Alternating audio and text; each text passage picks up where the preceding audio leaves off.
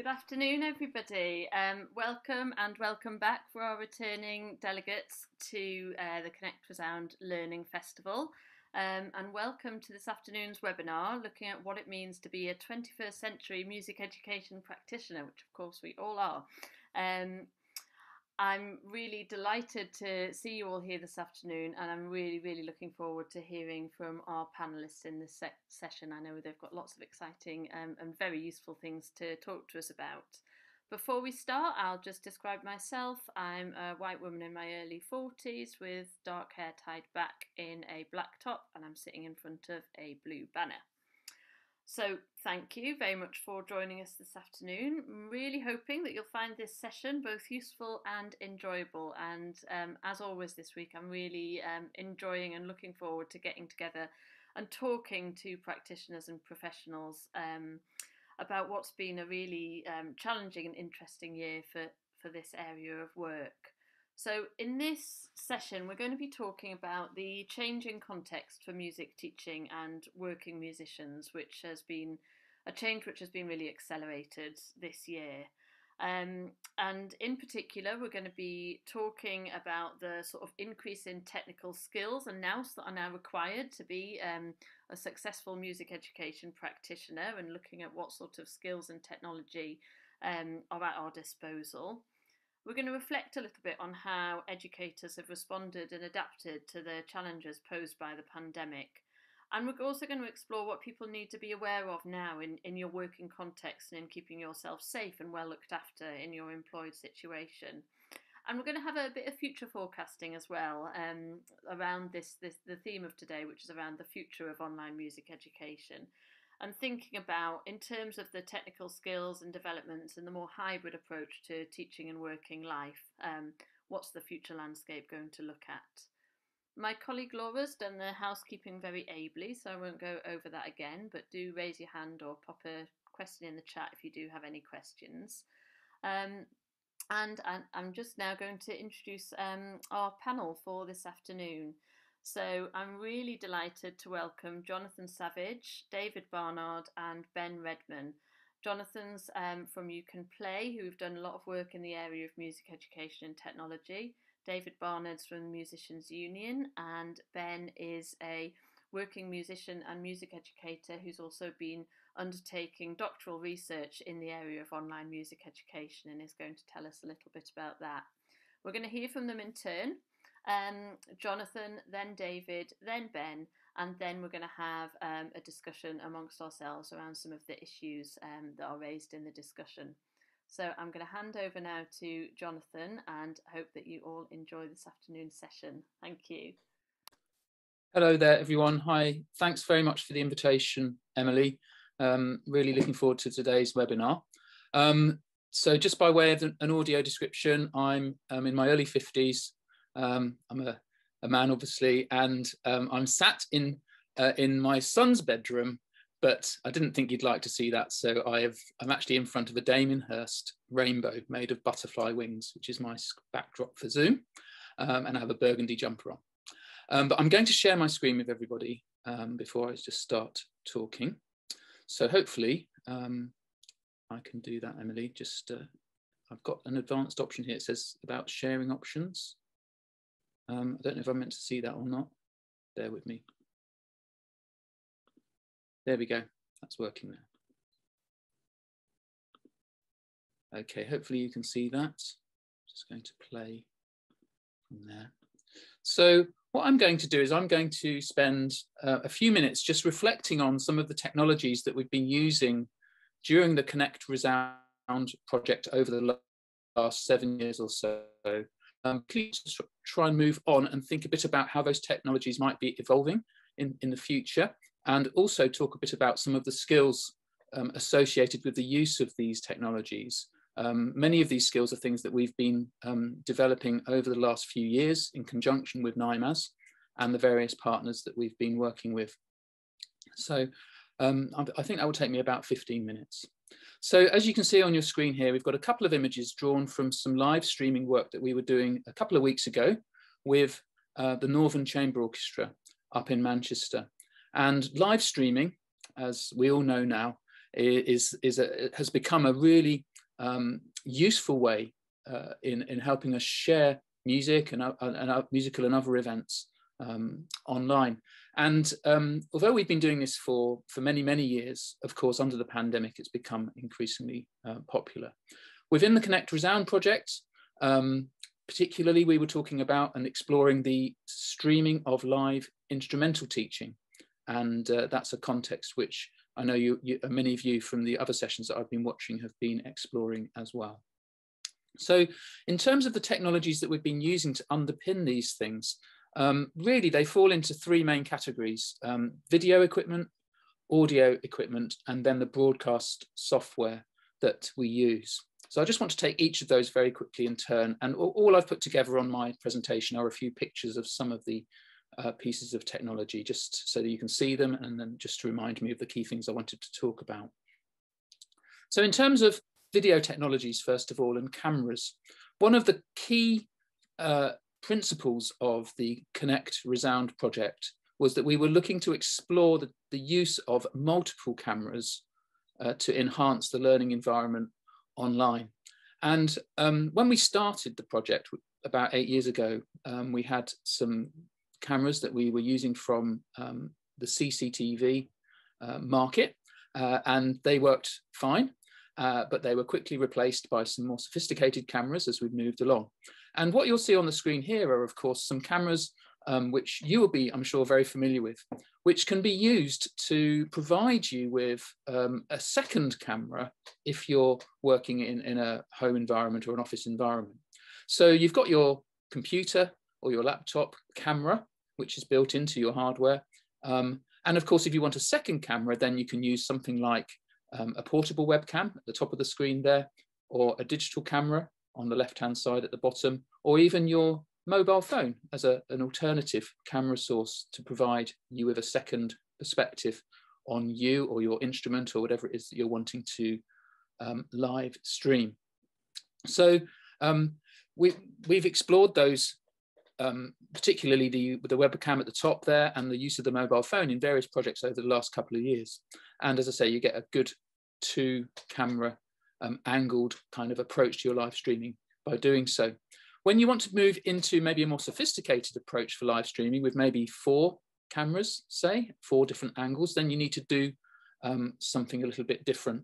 And on this page, you'll see a couple of the cameras that we've been using in our live streaming work with NIMAS over the last year or so. So on the left-hand side there, as a standard Sony camcorder, about £150, something like that, which you can just buy in any high street retailer. And on the right-hand side, these are cameras that we've just been exploring and using for our live streaming. These are professional broadcast cameras by a company called Blackmagic, and they are significantly more expensive, but provide a lot more by way of affordances. So the cameras that we're using in these online educational experiences, whether that be in streaming from a home environment, or maybe looking at live streaming an event or from a school or a church or wherever it might be, are a really important part of the technology solution that you will need to consider. When you have multiple cameras for your live streaming, so more than 2 I'm talking about here, you need to have a piece of technology to mix together the cameras and to provide a stream, an output of video images. And this is the unit that we've used within Connect Resound for the last 4 years or so. It's made by a company called Roland, and if you have a quick look at it, you'll see on the right-hand side of this particular box, you have the cameras, up to 4 cameras that you can mix together. And then on the left-hand side, you have the audio mixer, which we'll come on to, and you can see that you can have 6 different microphones attached to this unit. What this unit does is it mixes together all of the audio and the video, and then it sends that to your computer in a single stream so that you can broadcast using your broadcast software, whatever that might be, whether it's Zoom or Teams or something else. This is quite an expensive unit. It's more of a professional tool. There are some more affordable little units, and this is one that we've just bought recently, which costs a few £100, this one, made by Blackmagic, and it's called the A10 Mini Pro, and it allows you to mix 4 cameras together and also mixing audio as well. So a very affordable solution for live streaming with multiple cameras, should you want to do that. So in terms of the video technologies, these are some of the things that we've been using and have found to be really productive. Moving on to the audio technologies, obviously here we're talking mainly about microphones. Oh, sorry, one more thing. Should have mentioned this. NIMAS have used this little device in a couple of projects recently, which is a really useful device. If you haven't got a computer handy and you want to use a small mixer with 2 mobile phones and a condenser microphone, this Roland Go Livecast is the solution. It allows you to use your mobile phone to stream and add in a second video angle from a second phone, which you connect wirelessly, and also use a microphone, a condenser, a better quality microphone as well. So I thought I'd mention that quickly. Moving on to microphones, we've used a range of microphones with our work with NIMAS, and if you're wanting a basic microphone for use in the home environment or with your instrument, something like the PreSonus PX1, which costs about £95, is a really nice condenser microphone for that purpose. If you're wanting to do something with a musical group, so maybe a small ensemble or a choir or something like that, which you're looking to live stream, then what you will need is a pair of matched condenser microphones. And we've used the PreSonus PM2s for this. And again, about £95 for this pair of microphones. And it's a fantastic solution at a very good price point, in my opinion, for that sort of activity. And then finally, and these have come out in the last year or so, many manufacturers have begun to produce USB condenser microphones. Now these are great because you can plug them directly into your computer. You don't need to use an audio interface with these. And the Revelator microphone by PreSonus is one example. Again, a bit more expensive. It's about £115, something like that. But it allows you to have the benefits in terms of the sound quality of a condenser microphone without having to have a huge amount of investment into interfaces and things like that. So definitely something worth considering. Finally then, you need to broadcast and stream with software. Now we're all familiar, I'm sure by now, with Zoom and Teams and other things like that. Within the Connect Resound project, we've used a whole range of different softwares to broadcast with. We started using Skype about 7 or 8 years ago. We've also used Google Hangouts, and of course, more recently, Zoom and Teams as well. But if you're looking to develop your skills in this area and try and do some more sophisticated types of live streaming, then I would highly recommend you have a look at the Open Broadcaster software, OBS. You can see a screenshot of the software on my presentation here. And this provides you with the next level, if you like, in terms of functionality for live streaming. And this is what we use when we're doing events for NIMAS. So when we're going out and doing a live stream of an orchestra or a folk ensemble or jazz group or whatever it might be.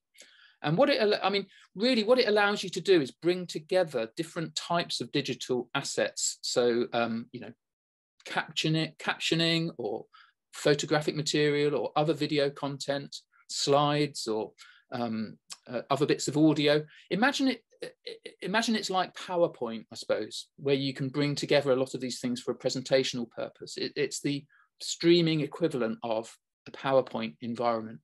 So I don't want to go through it in a lot of detail today. It's not the right occasion. But if you look at the bottom of the screen here, you'll see some different menus here, one of which says sources and one of which says mixer. And then you've got transition on the hand side over there. And what you can do with the Open Broadcaster software is prepare in advance your collection of content for your live stream. So that might be pieces of video or some text or photographs that you've taken, etc. And you can then mix them live during the stream that you're doing and create a nice professional kind of looking live stream. Now, that mixing functionality is one of the key features of this particular software. So if you imagine trying to do something similar within Zoom, it's a little bit more tricky and a little bit more difficult to manage. So it allows you to prepare a lot of that content in advance and then easily manage it during the live stream itself. Okay, I'm just going to stop sharing my screen now. There we go. So hopefully you can see me now, not the screen. So that's a little bit of an insight into some of the technologies that we've been using over the last few years with NIMAS as the technical partner for Connect Resound. Now, in terms of where these technologies are going, it's been a really interesting kind of process. And obviously, looking ahead, it's difficult sometimes to work out exactly what's going to happen. But I would anticipate that many of these technologies would continue in some way, shape, or form. Hopefully some of the prices associated with some of these technologies will come down a little bit and the functionality will increase. But there is a broad range of options for live streaming using the video, audio and broadcast solutions that I've presented this afternoon. In terms of what we're thinking about, we're definitely looking at ways in which we can promote a kind of richer pedagogy with these tools. I think that's where our main focus has always been. And it goes right back to the beginning of Connect Resound, when we were working with the University of Hull and we were exploring the functionality and the potential benefits of a multi-camera environment for teaching and learning in music. And we were just chatting beforehand about how it's so important not to get distracted by the technologies themselves, but to really think hard about what you're doing with the technology and why you're doing it. And to make sure it underpins a really rich and musical approach to the teaching of music. So I think for us, it's very much about teachers' creativity with the technology, about using it for the right purposes. We've certainly learnt in terms of skills an awful lot over the last few years, and we're continuing to learn. And in terms of specific skills, I think one of the things I've learned or continuing to learn is around the importance of specific technical skills about each of the elements of live streaming. It's very easy in one sense just to get everything kind of working, but actually there are kind of key subsets of skills within specific areas that it's worth considering if you're looking to improve the quality of what you're doing in terms of the technical aspects and pedagogical aspects as well. I mean, one of the things which I will just mention, it's very kind of obvious, I suppose, is that the quality of the lighting that you might have in a space is absolutely crucial to the quality of the live stream that you produce. So, just simple things like making sure that you're not sat with a window behind you, in a home environment is going to be, make a huge difference to the quality of the image that people see. If you're live streaming in a school hall or in a church or whatever it might be, the quality of the lighting that's in that space can make a huge difference to how it's perceived on a screen somewhere. So, it's about the technical skills in terms of positioning lights in the right places and making sure that that's managed well, or the mix of lights if you've got that opportunity to use different types of lighting in a live event. In terms of our future work, we're looking at various different ways in which these technologies can be used to help promote live streaming and make it more accessible to people. At the moment, we're sending teams of people out across the country to do live streaming for educational clients, and that's fine, and we'll carry on doing that. But we're looking at technical solutions to manage live streaming remotely, using internet protocols for the handling of video and audio. And we're hoping to promote or develop that work over the next year. So essentially what we would then be able to do is offer a live streaming service to a small school where they potentially hire the equipment for a few days, and we provide mentoring support and then technical support remotely. And then we can manage the live stream remotely as well. And that, we would hope, would significantly bring down the cost of that service to a school or music hub service, etc. And the final point I just wanted to make, and it's more of a pedagogical point, I think, rather than a technical point, is that I've been really impressed with the quality of the presentations during the festival this week, and I've just constantly inspired by the way that teachers have been working in these environments over the last year or so. One of the things I did notice, which I would agree with, is that live streaming in terms of tuition can often be matched by and integrated with asynchronous kind of materials, pre-recorded materials or pre-recorded content. And I think maybe one of the areas where we can develop our work as music teachers online is to really think hard about which aspects of the musical learning that we're wanting our children to engage with can we facilitate through pre-recorded content, and what can be done live online, what's so important that it needs to be done in a live environment, and then how can those two different ways of delivering content, asynchronously or synchronously, how can they blend together to create the optimal environment for musical learning in our particular area. So I hope you found that a useful kind of overview of some of the technologies and skills that we've been exploring during Connect Resound and where some of the future might be heading. And I've used my time, so I'm going to hand back to Emily. Thank you. Thank you very much, Jonathan, and thank you so much for keeping to time. You can tell you're an experienced music educator there, knowing how long 20 minutes is. A definite music education skill. That was a really useful walk through some of the hardware that's available and software that's available to us to create really professional solutions for live streaming and online teaching. So thank you very much.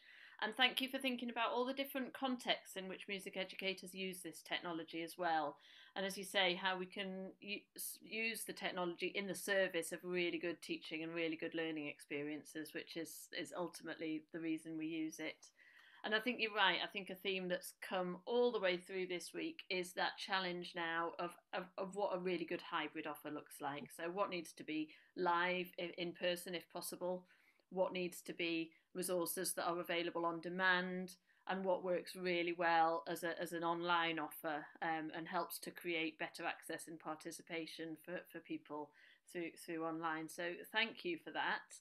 I'm now really happy to hand over to our second speaker, David Barnard, who's from the Musicians Union. And I've asked you to think, David, about what you think the sort of landscape for in terms of our sort of employment context as music educators is going to look like in the 21st century, and what sort of things are coming up for your members now.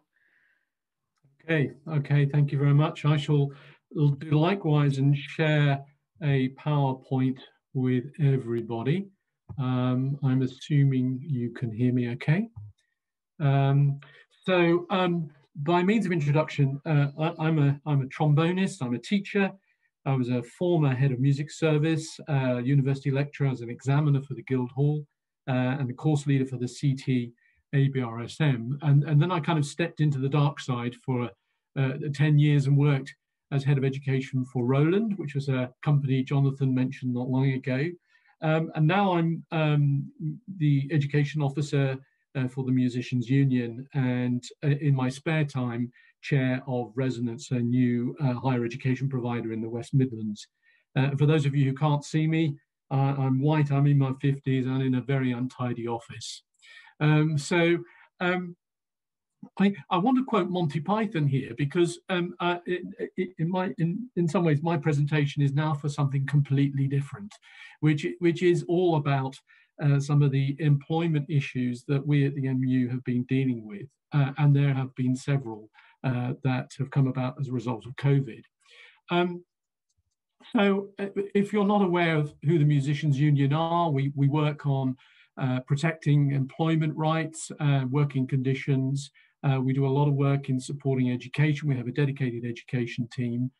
We fight every day in opposing forms of harassment, prejudice, and unfair discrimination. And we are regularly lobbying the government at all levels to protect the rights of musicians, educators, etc. We're an organization with 32,000 members. And you know, size does matter, because with that volume of membership, the government and others do sit up and listen what we have to say. So let's talk a bit about the impact of COVID. We all know that it's affected us professionally and also privately. You know, I'm still learning to cut my own hair, which, as you can see, I'm feigning at the moment. But it has had an enormous impact. And I do a little bit of teaching, and I've had to do that all online. So I'm really fascinated by what Jonathan has proposed in terms of technological solutions, and looking forward to what Ben has to say.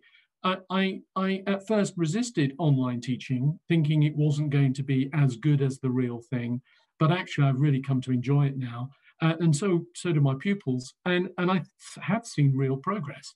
It's a different approach, and it requires a different preparation, but I am going to embrace this going forward and have a blend of in-person and online teaching. Indeed, I've actually now got 2 pupils in Hong Kong, which is really fascinating. So yeah, the music industry has suffered enormously from COVID, and I know that a great deal of music teachers have faced a number of challenges, but also new opportunities. But from what we have seen, it has also revealed some systemic weaknesses, and it's not over yet. Yesterday, I had to cancel an event this evening because of a resurgence of the Indian variant of COVID. And so we're not over this yet. And what I'm presenting today in many ways is a call to action. If you've not thought of contracts, etc., now is your time to do so. And hopefully what I'll share with you today will motivate you to do that. So in terms of employment, it's been fascinating when we've been contacted by members, how many members are working in a school's context or in a hub or in a private school and haven't got a contract. So when our first question when somebody contacts us and says, I'm concerned about my employment situation, our first question is, well, what kind of contract have you got? And in many cases, I think nearly 80% of our inquiries so far, people have said, we don't have a contract.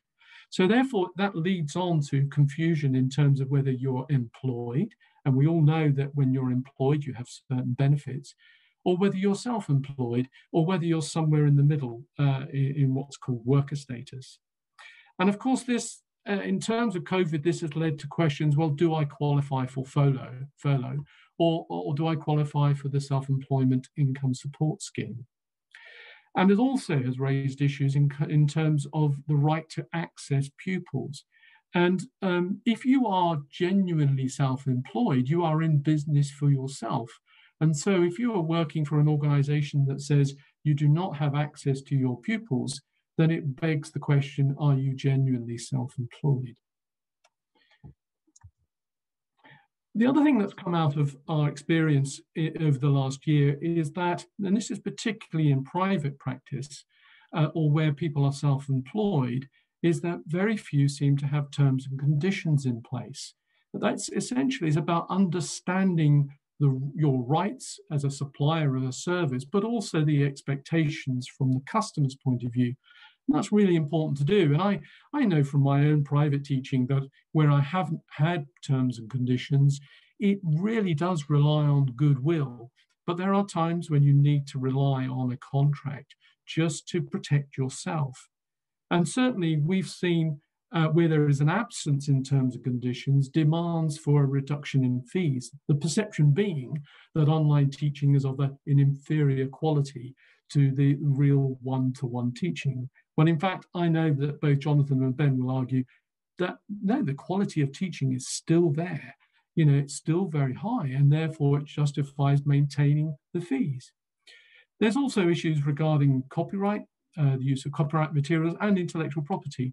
As soon as you start sharing those online, you know, then you open yourself up to challenges unless you've protected yourself. So a lot of people now who are contacting us are now beginning to think about their contractual agreements. And again, this is where the MU can come in and help. Safeguarding. One of the first things that we noticed from the MU's point of view was a sense of panic with regards to self-safeguarding. And in many cases, it resulted in a lot of schools telling their teachers that you cannot teach online for safeguarding reasons. And this revealed a complete lack of guidance, policy, and procedure. And I think the word panic is quite a good one here, because that's what we did sense.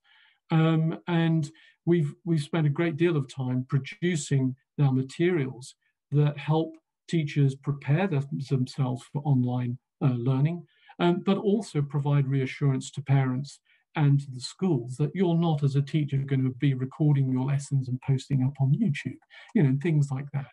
Things that we might, for those of you who are used to online teaching, would seem as common sense. So if you need some guidance on safeguarding for online teaching, have a look at the MU's website. The other factor, which is really fascinating, and something which we saw where data was being freely shared between employers and so-called self-employed teachers, was a complete lack of compliance with GDPR, which, for those of you who don't know, is about data protection. And again, this revealed certain weaknesses in terms of an understanding, training, and general compliance. So those of you who are in private practice and are keeping and maintaining a database of your students, I would strongly recommend that you visit the Information Commissioner's office. And there is a questionnaire there that you can complete, which helps you to understand whether you should be a member of or registered with the ICO or not. Our advice is perhaps you should be registered if you are a self-employed teacher. Now, when you're in a crisis, as we have been through, and it's not over, there is no better time to be in the MU. Now, this is not me trying to do a sales pitch, but it really means that, that you've got somebody, an organization that can support you. Now, those of you who have not been to the MU's website, if you have a look under the top tab, working and performing, and then there's a secondary tab, music teaching, you'll see free resources that you can look at and read and download on a variety of topics, such as teaching during COVID, employment status, health and safety, which includes doing a risk assessment, because a lot of teachers who are going into schools now are being asked to do a risk assessment. But also, you as a teacher going into a school should have access to the school's risk assessment so that you know that you're safe. But there's guidance about teaching online, safeguarding contracts, and more. But if you can actually join the MU for as little as £1 for the first 6 months, and then we also offer joint membership at the NEU and the National Education Union, the equivalent in Scotland called the EIS, or the UCU. There are obvious great benefits, but the reason why I think it's important to be part of an organisation like this is that you are part of a movement that is protecting the entire industry and also the rights of teachers. If you are concerned about your employment status, and if COVID has brought up questions where you are unsure whether you're employed or self-employed or otherwise, you can contact me on my email address. I've just written a book called The Guide to Employment Status, which hopefully takes you through all of those key elements, and you're very welcome to that free of charge. So that's my little bit of now for something completely different. It's not as exciting as technology, but it's absolutely crucial that you look after yourself in terms of contract and your terms and conditions. Okay, so I'll hand you back. Thank you very much. Thank you so much, David. I absolutely agree about how crucial all the issues you've raised in that presentation are, and that's why we wanted to programme this as part of this session. Yes, we're looking at technology, we're looking at latency, we're looking at all sorts of exciting things around teaching, but fundamentally we've had such a rush to teaching online for obvious reasons this year, and all of these things just, people had to just start doing it without being able to get across all of these things around safeguarding and GDPR and not knowing where to go to. So thank you to you and your colleagues at the Musicians Union for having our back as a sector and supporting us in that way. And I think as a whole, we've been doing a lot of thinking about as an arts sector, we are so reliant on the freelance workforce. And when all of a sudden that whole workforce loses its job overnight, what is the responsibility of that sector to that workforce where there isn't that contractual relationship? And it has been really brought into focus this year. So that's great to be thinking about. Thank you.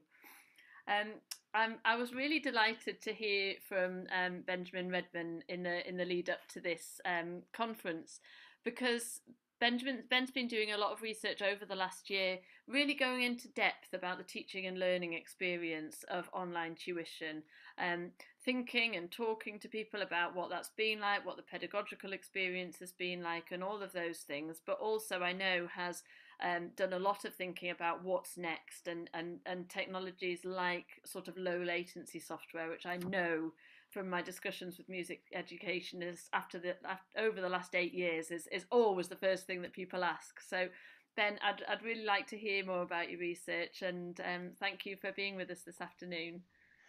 Oh, thanks, Emily, and thanks to the team, and thanks also to Jonathan and David for fascinating talks there. So I'm going to attempt to share my screen here, and hopefully that's working okay. Perhaps someone can say if it isn't, and I'll just carry on. So thanks, Emily. So this presentation is partly based on my research into video conferencing and low latency technologies such as Lola and Jack Trip, and also my experience as a teacher during the pandemic. So I've been using video conferencing both as a learner and a teacher since 2008, and prior to the pandemic, when discussing video conferencing with colleagues, I found it to be quite an emotive subject. So colleagues have said things like, well, you can't teach via video conferencing, it will put us all out of a job, or if I have to teach like that, I'm resigning. And a teacher at a university in the UK told me that they were using video conferencing to remain in contact with their students while they were away on tour, and their colleagues got wind of this and went to the management at the university and said, we're not happy, and the teacher was asked to stop teaching that way. So that's just to give a bit of context there, quite an emotive subject.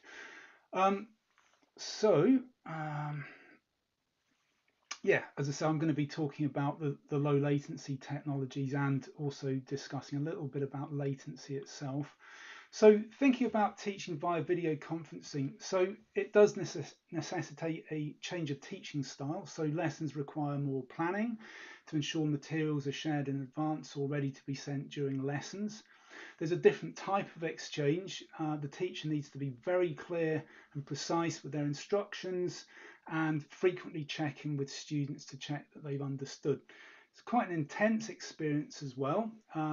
It requires hyper focus, and because one has to be slightly more aware of things than perhaps in the face-to-face environment, and it can be very tiring, as I'm sure all of us have found, certainly in the last year. And I think the term Zoom fatigue has crept into the lexicon. So there's a social as well as a physical disconnect, and a lot of teachers have expressed concerns about diagnosing physical problems remotely. Also a concern about audio quality, not getting a true representation of the pupil's sound. Many factors contribute to variation in the quality of the experience. So the type of platform, I remember starting off on Skype many years ago, and it was so bad that I probably wouldn't even recognize some of the people if I passed them in the street, because the picture quality was that bad. However, it served a purpose and it was functional, and I think certainly when we had the pivot to online teaching back in March last year, I was actually pleasantly surprised how well Microsoft Teams worked, never having used it myself before previously, because I just had so many bad experiences with other platforms. So that's one of the factors. Quality and stability of the network. I've got a direct line from my router into my laptop, because I know that can certainly improve things. We'll speak a bit about that later. Quality of the equipment being used. No, Jonathan spoke about different types of microphones, all really interesting stuff. Technical support for students. It's been really nice to actually to have parents in the background just helping their kids just get things set up. So that makes a big difference. And also the environment that the student finds himself in. Is mum trying to do a video call for work in another room? Things like that. So there's many more factors, but I'm going to go on for now. So what do we lose when we're teaching via video conferencing? Well, obviously, the teacher can't physically walk around the student and observe from different positions. They can't adjust the instrument or adjust the student's posture, can't write on the score, and the biggie, they can't play together. However, I'm sure we all know instances where we've managed to solve some of these problems ourselves, and many teachers are using their creativity and coming up with imaginative solutions. So other things that have come out perhaps more specifically while we've been confronted with COVID. So certainly I found it took me a while to get up to speed with creating new digital resources, and I know a lot of other teachers have found exactly the same experience. Some good things, students are becoming more collaborative and they're engaging in peer learning. So for example, students sharing a sound file and asking another student to add to it, and so they're creating new pieces collaboratively. Students becoming more resourceful in how they solve technical problems. However, there are clearly problems with the digital divide, and not all students have access or equitable access. They may not have very good internet. I certainly lost some students due to them not having internet.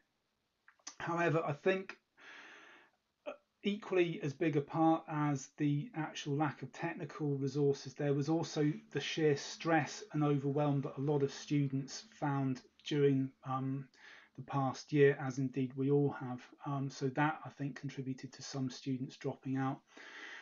Students losing accountability for their work and practice. From a teaching side, certainly a wish for improved internet connections with reduced latency. We all miss playing together. However, there's a really good opportunity here to change the way we teach, and certainly I've been fascinated to discuss this with colleagues. So certainly there's more demanded of us as musicians now, and my thinking is that students need to not just be consumers of digital content, but we also need to help them to find ways to become creators themselves. Now, of course, many young people are YouTubers, and they use platforms like TikTok to upload videos and what have you. So, a lot of kids actually are on board with that. But I think something that we could certainly be doing as educators is thinking about how we build on this. So there are, of course, some benefits to teaching online.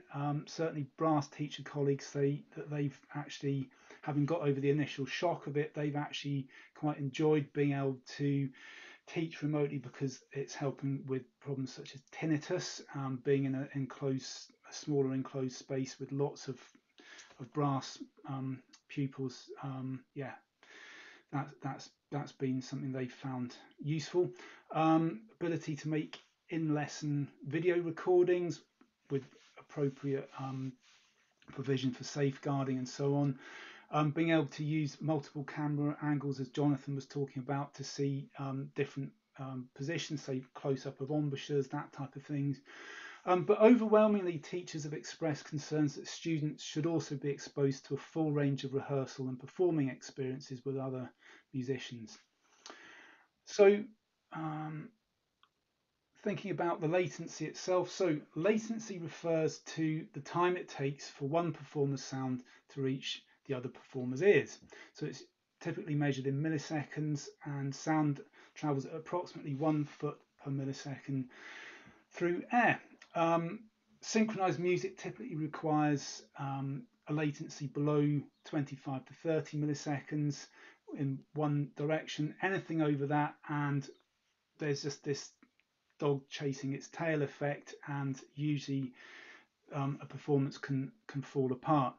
There are ways to mitigate this, simply we just decide, well, one person's the leader and they mute the other side, and then the other person just plays along. So that's one way, but yeah, it's certainly an issue, and we're going to come on to that in a little while. There's a sweet spot at about 11.5 milliseconds, but the thing is that this concept of latency and delay, experienced musicians, I mean, I'm a percussionist. I've worked in, for example, freelance with the BBC Scottish Symphony Orchestra, big distance between the percussion section and the conductor. Done a whole variety of other types of work, you know, in big arenas and so on. And so, you know, we just get used to kind of almost blocking out some sounds and just focusing either on the conductor or just getting used to that. So it's something that can be developed. But anyway, it's just things to take into consideration. Now, of course, we can just decide to embrace the latency. And Sarah Weaver is a New York-based network music artist, performer, composer. I did an interview with her quite recently, and she was explaining about how they've used one of the technologies we're going to come on to, Jack Trip, in network music performance. And they use music which she terms non-steady beat, and she'll use compositional techniques like polyphony and use different textures. Say, for example, have a drone, call and response. So these are all different techniques which can be used to still make music together collaboratively over the internet, or indeed in face-to-face environments. Also, I read recently a vocal teacher explained that they'd actually found the latency to be quite helpful in vocal training, to teach a technique known as back phrasing, where the singer will just sing slightly behind the beat and then catch up just at the end. So there are things that we can do. So factors that affect the latency over the internet. So clearly the distance between performers. So data travels over a fiber optic cable at about 70% of the speed of light. Other things that affect are segments in the network and relay points called network hops. So the greater the distance and the greater the number of hops, the longer a sound will take to get from source to destination. Good latencies are achievable where musicians are physically located within a several 100-mile radius. Also depends on the type of connection, with fiber to the home being the fastest, about 2 milliseconds, cable or DSL, which is digital subscriber line, being slowest at about 10 to 15 milliseconds. So bandwidth for home networks, the bandwidth specifies how much data can be transmitted over a given period of time. However, having a high bandwidth rate, even 1 gigabit, may not necessarily correspond to having low latency. So the home network, even the best Wi-Fi routers, add significant latency. And as I've already said, I've actually got an Ethernet cable plugged into my laptop. Then other factors are the analog to digital conversion, and conversely the digital to analog conversion. So that's to do with sound cards, and different sound cards have different amounts of latency. Laptops can easily have latencies over 100 milliseconds, and so that's something, as again we're going to be going on to think about, is how this affects what we do with different types of software. So the best way to reduce latency is to use a hardware device which is specifically designed for minimal latency. Finally, there's the acoustic latency between for me speaking into my microphone and then the sound coming from your end from your computer through the speakers and reaching your ears, unless you're using headphones, of course. So all these different aspects add up to latency. We're now going to look at different types of internet connection. So the first one is the client-server model, also known as hub and spoke. So in this model, every performer's computer sends a single copy of their audio to a central server, or the hub.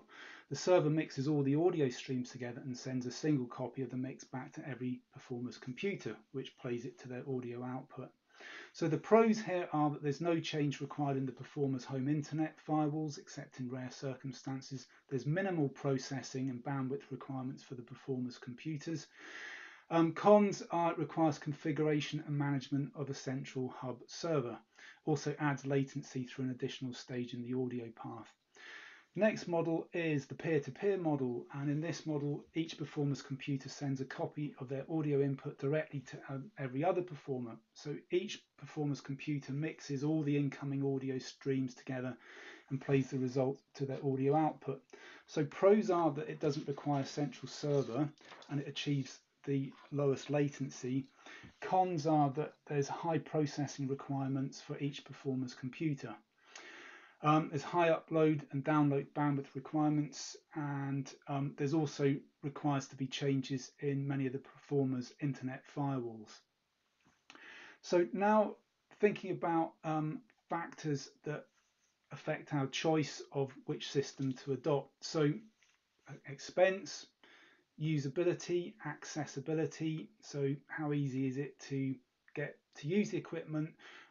When we're speaking about Lola, that wasn't accessible to users over the last, well, certainly the early stages of the pandemic, because it has to be situated in an institution. So that was obviously an issue there. So reliability, if the technology isn't reliable, no one wants to use it. And then also the attitude surrounding it. If management of an institution don't see the point in having it, or the technologists in there, you're going to have real problems with that, as I have found to my cost. So thinking about Lola itself then, so what is Lola? So it's low latency, which is where the Lola bit comes from, high quality audio-visual transmission system for network musical performances, and it enables real-time music performance.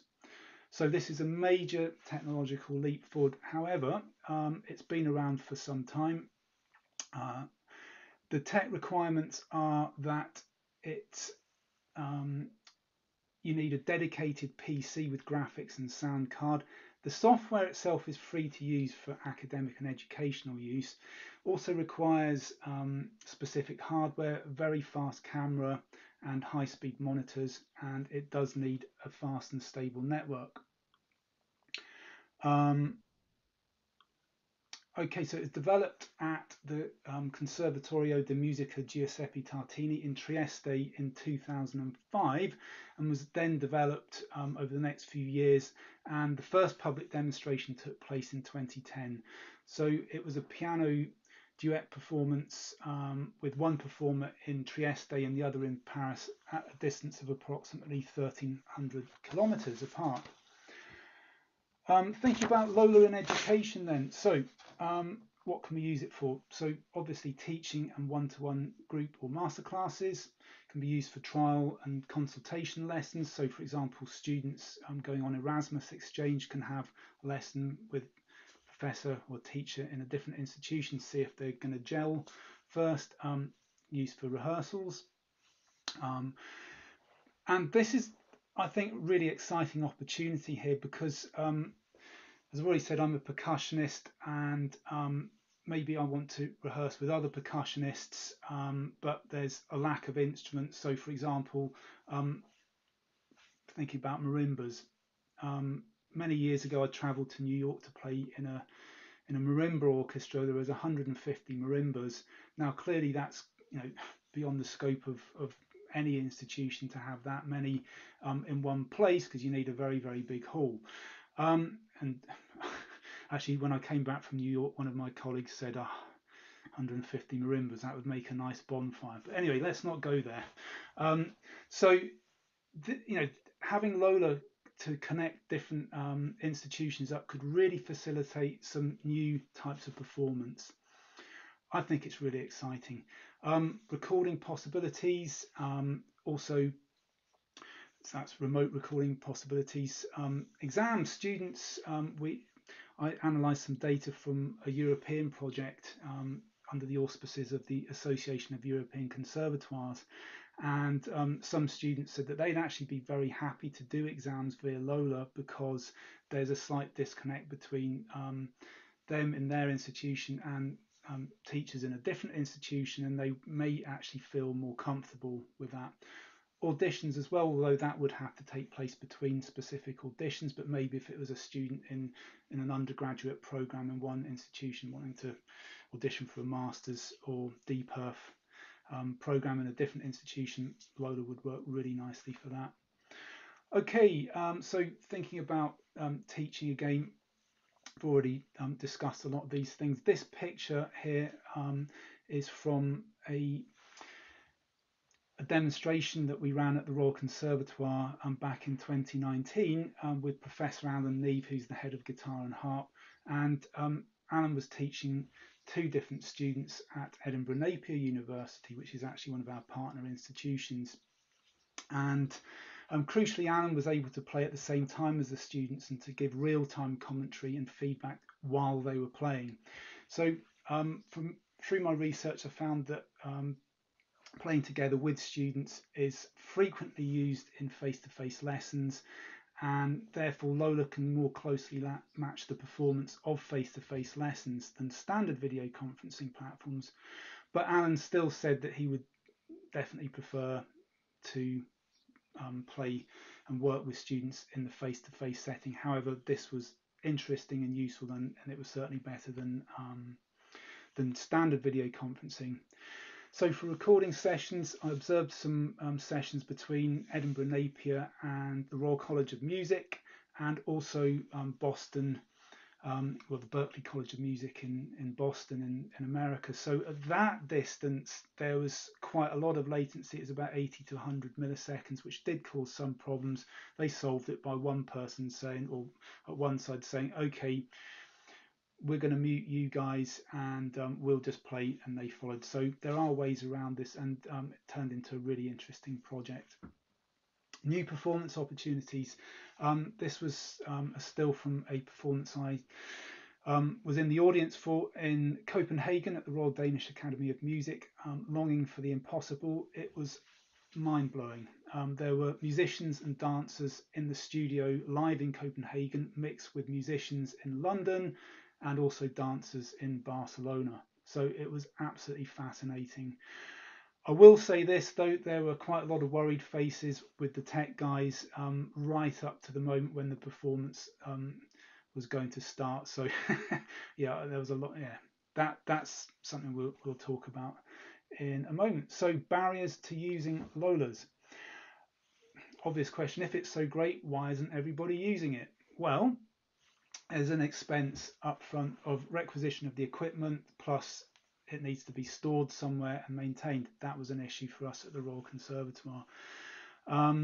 Then there's the, well, okay, who's going to set it up? And a lot of teachers said, well, they weren't too confident with doing that, understandably.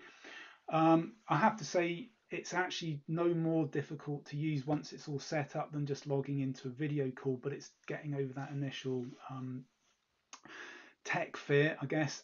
Then you need network assistance to work around institution firewalls. That is a major issue. There also needs to be a critical mass of institutions using it. So this, as you probably guessed now, this uses a peer-to-peer network model as opposed to Jack Trip, which we're now going to speak about, which actually uses the client server or hub and spoke model. So Jack Trip's low latency, high quality audio, but it is audio only. So it needs to be used, if you want to have the video element, it's used in parallel with, well, with any, you take your pick. I've used it in parallel with Zoom for a teaching trial. It worked really nicely, but clearly the audio and the video weren't in sync, so we needed to sort of work around that. It is raw and uncompressed audio, which can then be shaped. And the really exciting thing with Jack Trip is, as of the last year, it works on standard networks. And it was originally developed by Chris Chafe and his team at Stanford University in Carmer, which is the Center for Computer Research in Music and Acoustics. And in the last year, they realized, okay, we can really do something with this. So in its original format, I tried to use it without any success, I have to say, because it uses command line. It's free to download software, but it works on major platforms, Linux, Mac operating system and Windows, but as you can see, it's a little bit intimidating, this this user interface. So they've actually since come up with standalone units, which are pretty inexpensive. It can be downloaded for free onto a Raspberry Pi device, one of the small sort of, yeah, basic, very no frills computer, and Raspberry Pis are about £70 or so. You will need to have additional peripherals such as a plug-in microphone and an audio out, either speakers or headphones. The Jack Tripp Foundation have developed what they call their Virtual Studio product, and this was used with great success by the Ragazzi Boys Chorus in Silicon Valley in the States. So this led to a performance December of last year for 53 boys, and from all remotely from their homes, using a standard network and using these very inexpensive devices, all singing together synchronously. Wow, really exciting, I think. So there are other types of software available. Jam Kazam, Jamulus are just two that spring to mind. Have to say, I've tried without success to use Jam Kazam, and it just got frustrating in the end. We got it to the stage, me and a pal, we got it to the stage where we could almost connect, but we couldn't quite, and it was just a very frustrating session. And we said, oh yeah, we'll try again next weekend maybe. It still hasn't happened. So this comes back to when we're deciding which type of system, low latency system to use. Again, refer back to these 5 points: the expense of it, usability, accessibility, reliability, and the attitudes that go around it from, say, administrators and just users in general. So thinking about possible future developments, this photo's from 2018, whereas Misha Dola is a professor in wireless communications at King's College London. He performed a live concert with his daughter over a 5G video link.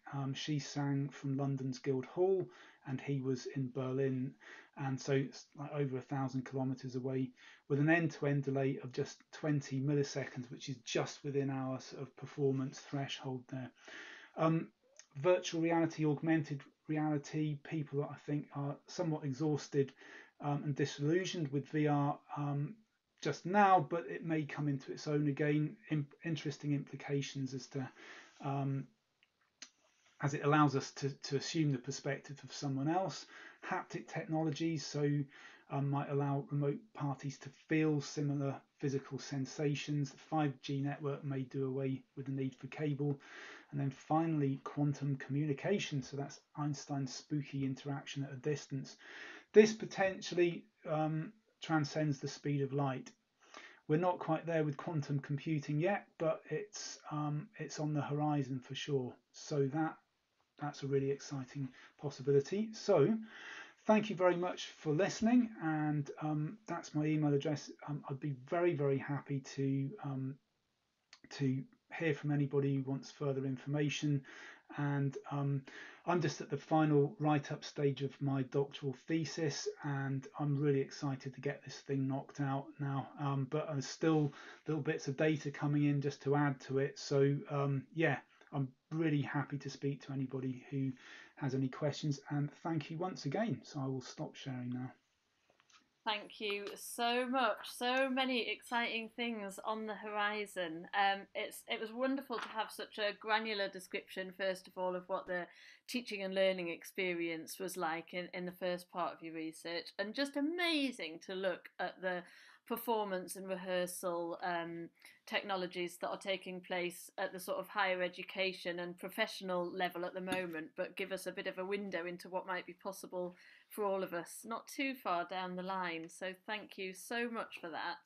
And yeah, brilliant. We've heard from Jamulus a little earlier in the week from the Irish Association of Youth Orchestras and how they've been using that. So it's great to hear about Jack Tripp as well and get those comparisons about what works over audio, because I think we've seen we can sort of mix and match different technologies at the same time, and it doesn't so much matter if you've not got the visuals synced up, if you've got the audio synced up somewhere else. I think we've all done enough to sort of work around things like that. So really exciting. Quantum communication, I don't think I'm even going to start to attempt what that's about yet. So I'll let you come back in future years and explain that to us. Otherwise, I think my head's going to explode. Thank you all so much for giving us a window on all things technological, software, pedagogical, and also just our environment as music educators and the legal and systemic sort of context that we're working in. That's been a fascinating session. I'm opening it up to questions now. I can see we've got a couple of questions that have come in already, and please do put up your hands or pop a question in the Q&A if you do have a question. So we've got a comment from Alan Cameron who says, hello Ben, and he worked with colleagues in the Royal Conservatoire of Scotland in 2010, delivering brass video conference lessons to Dumfries and Galloway. So I think all of you in Scotland have been way ahead of the curve with a lot of this online teaching, so that's great. Another question that's come in, which I think is relevant to all three of you really, which is, we know there's barriers and concerns around cost, particularly for those of us who are freelance practitioners, sort of thinking, well, what is it that we could and should invest in now, whether it's skills or hardware or training. And in terms of equipment, you might invest in equipment that might be cutting edge now, but is it going to still work in a year or so's time? So I suppose I'd ask each of you really to share any insight on the realities of hardware needing updating over time, and also kind of funding and business planning to deal with those costs now that we know we're working in that sort of more hybrid area of delivery. So I'll just ask you to give any reflections in turn, Jonathan, then Ben, then David, if that's all right, because that's how you appear on my screen. Yeah, I'll have a go first of all. I mean, if you're a private individual rather than working for an institution, then clearly, you know, you're having to kind of fund things yourself. It is an investment, isn't it? And you know, there's no getting away from that.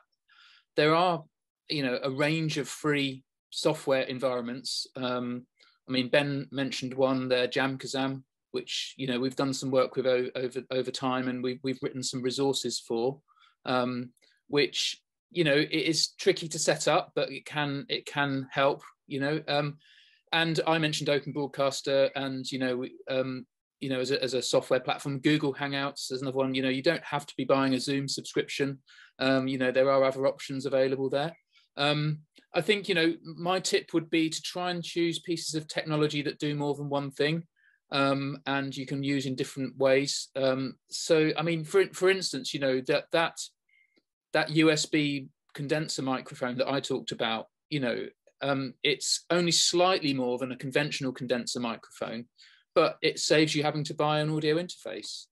You can manage it in software, which comes free with the product. You also get actually with any hardware piece from PreSonus, you also get a free software license for their Studio One DAW, which is a really, really good DAW piece of software. So you know, you won't be having to buy, you know, Cubase or whatever the Logic or whatever the, you know, Mac equivalents are. So, you know, there are companies out there that are trying really hard to make quality products at a very, very accessible price point. Now, you might not think £115 is accessible, but that is a very good price for what is a very good quality microphone. Now, clearly, it's not a £3,000 microphone, so it would be silly to think it's going to be of that level. But you don't need a £3,000 microphone for what we're talking about. You just need a good quality microphone for most musical activities, and that's absolutely fine. But I'm afraid I haven't got a kind of an answer which doesn't involve spending some money.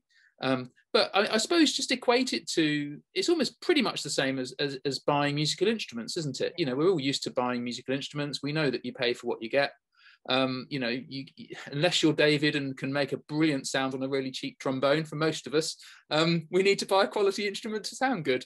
And that's just the reality of life, isn't it? So I think if you are a professional educator, of the types that we're talking about, then it's not, maybe I'll get shot down, but I think it's not unreasonable to expect to have to invest in some decent equipment to do a decent job.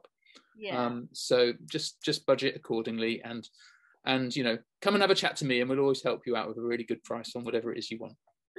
Thanks, Jonathan. And I think you're right. I think it's that balance of thinking, yeah, what's going to be most useful for me in my work, and yeah, just getting that little bit of support as to really how to make those decisions and how to make the best investment you can. Yeah. So thank you for that.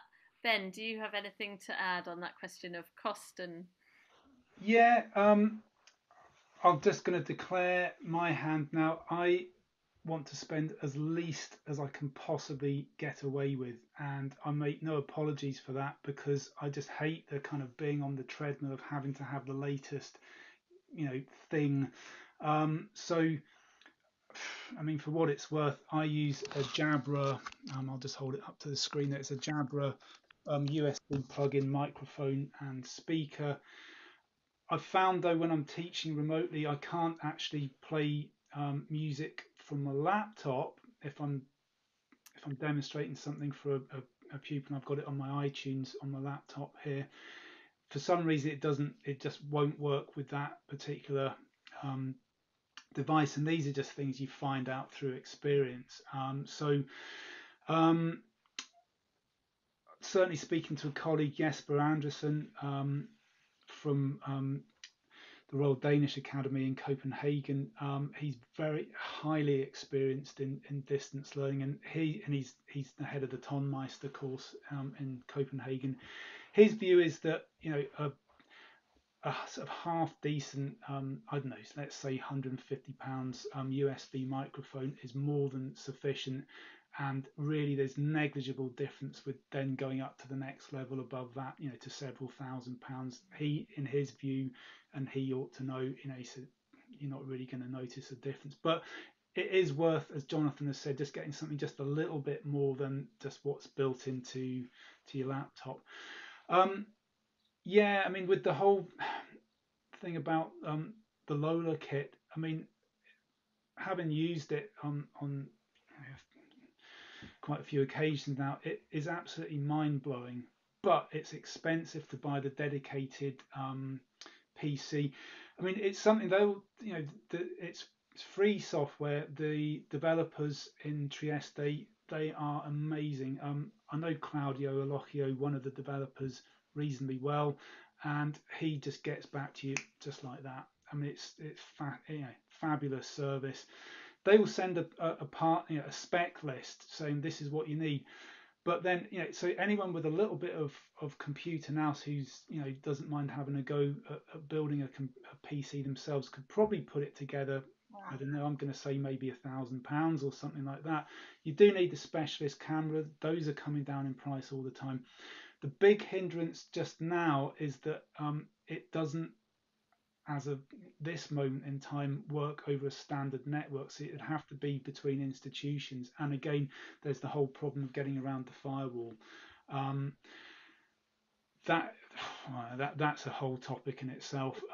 But yeah, so my view is, I personally, I mean, my laptop's pretty much held together with gaffer tape and things, and yeah, and I just want to spend the least amount I possibly can. But yeah, I think short sentence, decent microphone, that'll make a big difference. So over to David. Thank you. Definitely a consensus there on USB mics. Thank you, David. That's very interesting. I think if you look at the way other industries have embraced online learning, it can be, I think, quite inspiring for those in the music sector. One thing that's interesting I've found is I'm doing pilot training at the moment, completely in a midlife crisis moment, and it's been fascinating how particularly the Americans have embraced an online learning platform for people wanting to be pilots. And you think, well, how do you do that? And so what they've done is that they essentially take you into the cockpit with a student, and they are doing a masterclass with their student in reality, but they're also engaging with the viewer in this process. And it's okay, it's not first-hand learning, but you acquire knowledge and you acquire an understanding, and you learn from the other person's mistakes. And when I was at Roland, when we were pioneering the video technology, we worked with a piano teacher in Hawaii on exactly this model. So she was teaching in a classroom with nine pupils, and she was dealing with their own particular musical technical challenges, but always referring back to the camera, because she had thousands of people viewing live from all over the world, wanting to learn, and by learning from other people's challenges and mistakes, etc. So it's a different kind of teaching learning relationship, but I think it's really valid.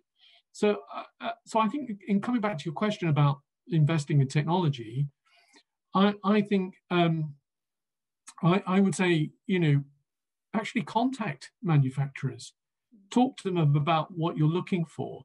Often, from my experience at Roland, we often design technology in a silo. We had, because of commercial sensitivities, we tended not to do a great deal of market research, and we put a product out there and then find how people reacted to it. But they are desperate to talk to users of their products, as Jonathan will probably support. And so the more you can demonstrate the potential for these products, the more they will engage with you. And I think that's really valuable. And I think my final point would be, what this technology and what our experience from COVID has taught us is to think globally. Think outside.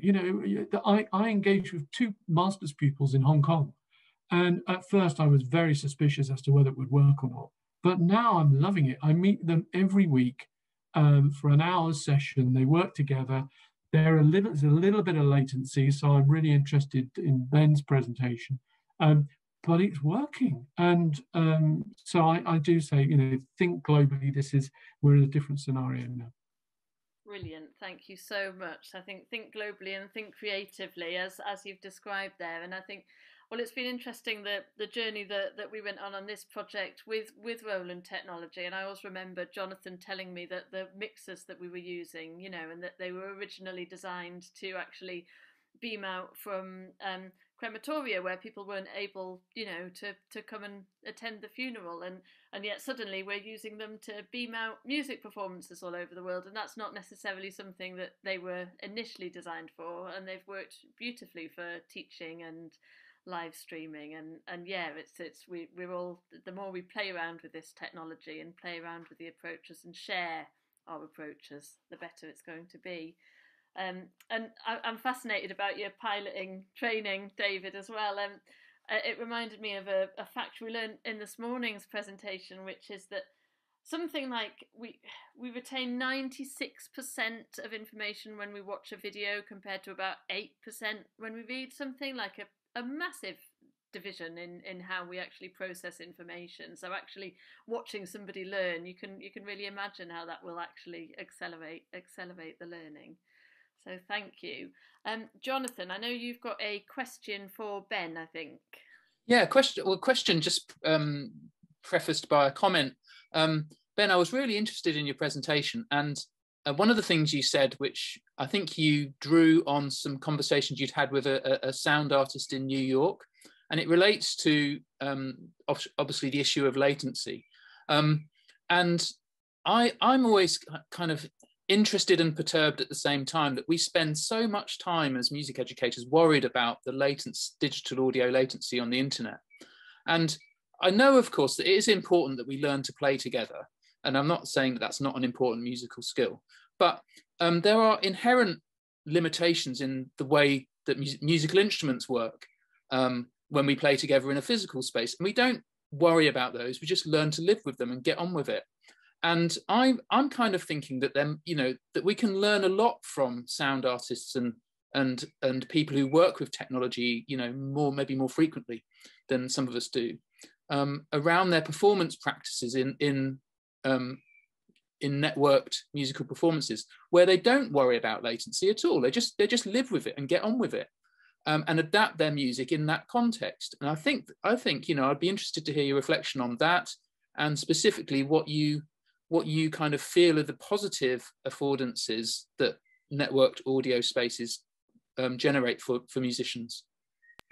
Yeah, I mean, it's a fascinating topic. I mean, I'm tempted to say, particularly for me as a percussionist, but I mean, all musicians have to, be able to. Well, I say all musicians. I'm going to contradict myself in a minute, but we have to. It's something we have to do is learn to play in time, and that's the big four tenets of my percussion teaching. Certainly for drum kit students, is first of all, you've got to have some vocabulary. You got to have something to say on the drum kit, and whether it's a rock or a blues or swing, shuffle, whatever style. The second is you have to play in time, and that's pretty much one of the first things I'll be going on about with my students. Third thing is understanding structure, and the fourth thing is adding nuances and expression. Nowhere do I talk about technique, but that's my own teaching philosophy, and please feel free to disagree with that. But anyway, those are the big four. And then when I was speaking to Sarah earlier this year, I just she was saying, oh well, well, in network music, well, there are other sort of ways of measuring time which are just part of nature and that, and and that's what we. And it did actually it took me a few evenings of reflection just to get my head around it and just think, yeah, why not just do things differently? I mean, I'm thinking back to, I keep going on about marimbas. It's a bit of an obsession of mine, but playing a marimba, say in a large church, a massive amount of reverberation there. So we have to play slow tempo music, otherwise the sound's just going to get completely mashed up and lost. And it's that kind of, I'm really fascinated. I mean, another of my hobbies, and it's an expensive hobby, is jazz, and so I'm fascinated by the whole call and response thing. And so just thinking about that, well, there's someone plays a chord, someone plays something in response to it, and I know that Raymond MacDonald, who may be familiar to some of the attendees, fantastic musician and an academic as well, based in Glasgow. He runs the Glasgow Improvisers Orchestra, and they've done a lot of really interesting work over the last year or so. And again, they just kind of go, well, latency, just deal with it and just work around it. So it certainly caused me to think very differently, and just to think, actually, there are different ways of doing things. I love that. I love being challenged, and just thinking, okay, this thing that I really held to for all this time, I'm now having to rethink it, and fascinating. So that's one of the the big sort of things for me. But I mean, I'm just open this up to the floor, as it were, thinking about the future of music education. As David's been saying, he's got students in Hong Kong, so students can now learn with a teacher anywhere in the world where there's an internet connection, and providing they've got a credit card too. So that's going to be a massive disruptor to higher education, because why would you spend thousands on accommodation and all that, and just going somewhere else to study, when you can do it from the comfort of either your own home or your mum and dad's home, and have a part-time job and get top quality professional lessons. So that's going to be a big disruptor.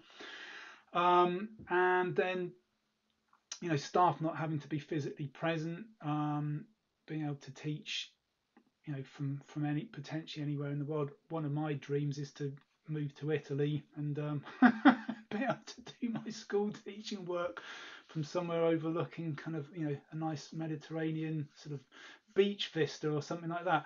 I don't think it's going to happen realistically, but I'd love that. That would be my dream. But on a more serious note, I think this was something that came up, certainly one of the presentations I attended from NIMAS last year, about with refugee children, and maybe having someone to teach them who was maybe, you know, spoke their language and wasn't physically located in their area. So that's really interesting. Again, a great disruptor. And we can choose to resist it, or I think we should, personally, I think we should embrace it. Is that going to put me out of a job? I don't know. But just one final comment. Just think about, you know, the possibility to share teaching styles.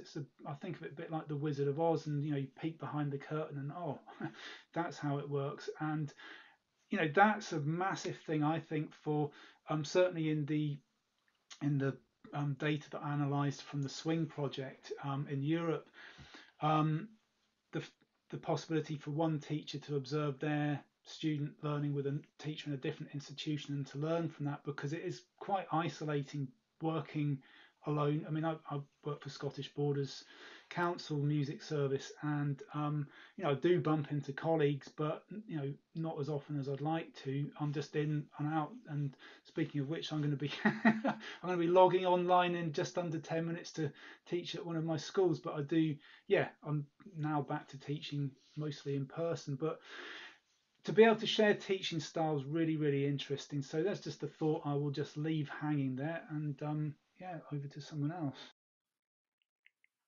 Great. We've got some great examples of projects and collaborations in the comments as well. So thank you all for those, including some examples from Alan Cameron around cloud-based technology, which obviously affords other opportunities for online collaboration as well.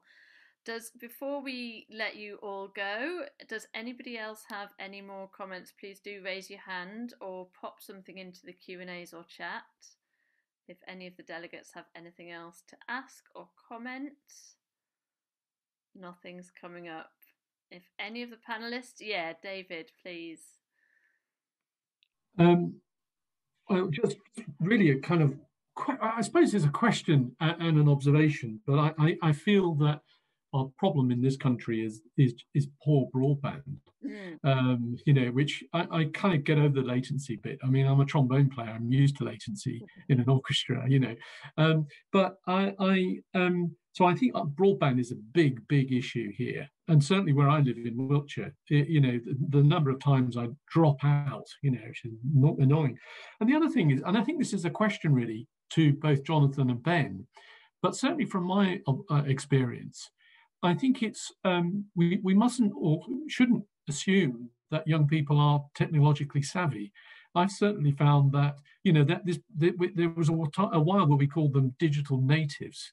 You know, I think has been challenged now but I certainly feel that with the young people I've worked with, that they're not actually that technically savvy.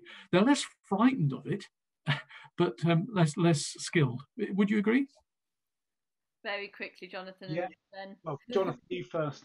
Well, I think it varies considerably, you know, and for sure, you know, that there are a lot of young people who are fantastically equipped with a whole range of digital skills and competences, and there are many that would probably not be. So I think it's probably as varied as it is with any other part of the population. Yeah. Yeah, I absolutely concur with that. Some of my students absolutely just don't want to know about it, don't want to engage, and there's this, yeah, it's definitely a myth that, you know, oh well, old people don't like, you know, the technology, and young people lap it up. Yeah. It's just patently not true. I can give you so many examples of, you know, so-called older people that, you know, are just really on top of it. And one of my percussion teacher friends and colleagues, you know, he's, you know, definitely falls into the older category, and he's all over it. He's a Roland demonstrator and that kind of thing. So yeah, it's patently not true. So it does, yeah, it varies. Yeah. Well, thank you all so much for your technical competence, pedagogical competence, and for sharing all of your research and insights with us this afternoon. It's been absolutely fascinating, and I'm really, really grateful to all three of you for giving up your time and sharing your expertise with us. And thank you all for joining us as well, very much. It's been a really rich discussion. I know we could go on for hours, but we've got another session just about to start, so I'm going to have to very sadly draw it to a close and say thank you and goodbye very much. Goodbye, and thank you very much, even.